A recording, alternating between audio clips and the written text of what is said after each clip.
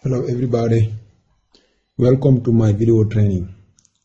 Today I am going to explain you this feature called root guard with the protocol spanning tree, and this is going to be the sixth video for this CCNA series.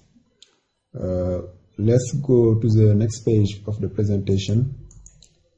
As I put up here, I say imagine that on your spanning tree network the priority of a switch has just been modified with a smaller value than the other switch.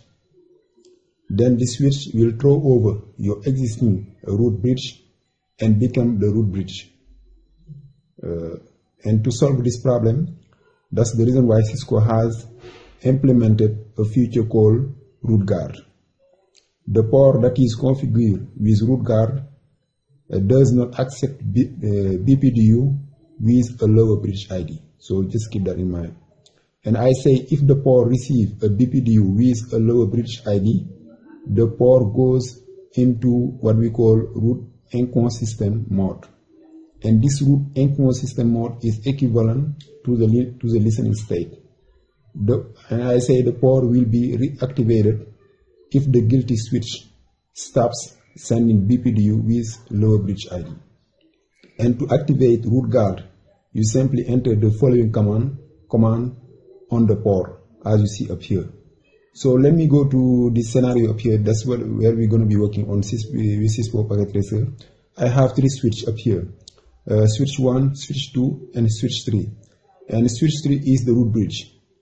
And if you understand what I just explained you with this concept of root guard should only be enabled on the port of the root bridge. Just keep that in mind, because what it can help you is to stop all the switch to become the root bridge.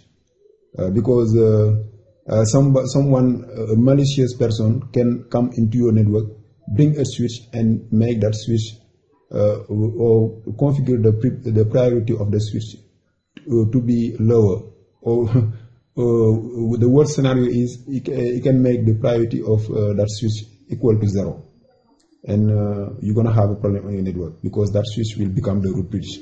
So that's the reason why in this scenario switch 3 is the root bridge. So root guard will be configured on those two ports, like FA0/1 and FA0/2.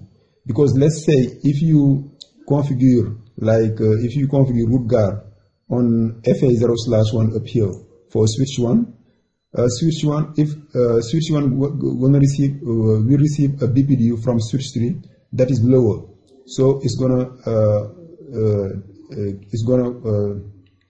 disable this port, and so this link will be disabled. So that's not a good idea.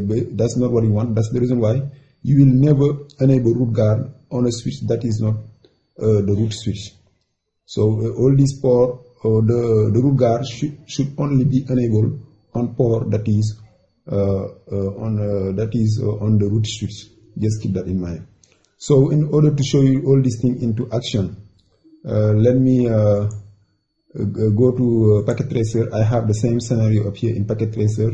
So switch 3 is the root bridge. So we're gonna go right away to the configuration for root guard. It is very simple. It is we're gonna go to the interface configuration mode. So I'm gonna go to enable privilege mode, and we're gonna do interface F0/1. And we're gonna do spanning tree guard, spanning tree guard root. Okay, excellent. That's the command unit, and that's it. So this port is enabled with root guard. So we're going to do the same thing for the other port. which is interface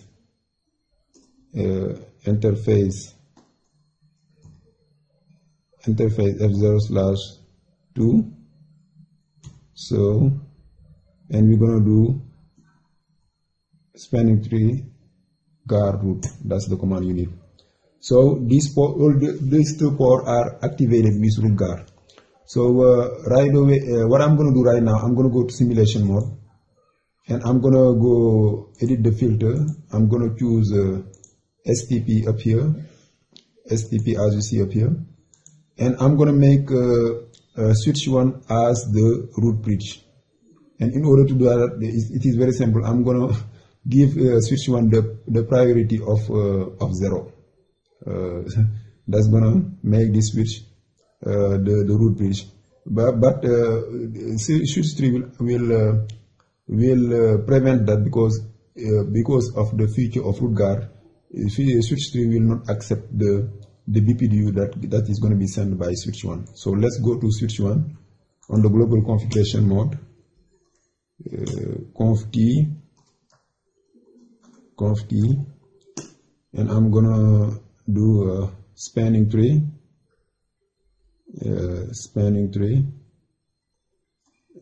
VLAN 1. That's the only VLAN I have right now.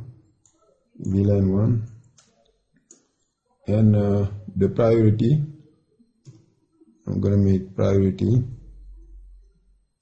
It's gonna ask me for a number. I'm gonna choose 0, and that's it. And you see now, once I do that, this switch is starting sending, because he is gonna think that now he is a root bridge because it has the low priority. So it's gonna try to send the BPDU. Let's see. So you see the port automatically go into inconsistent mode. That's what I was trying to tell you. You see, excellent. As you see up here, it say spanning tree root guard blocked. Port 0/1 try to become non-designated in VLAN 1.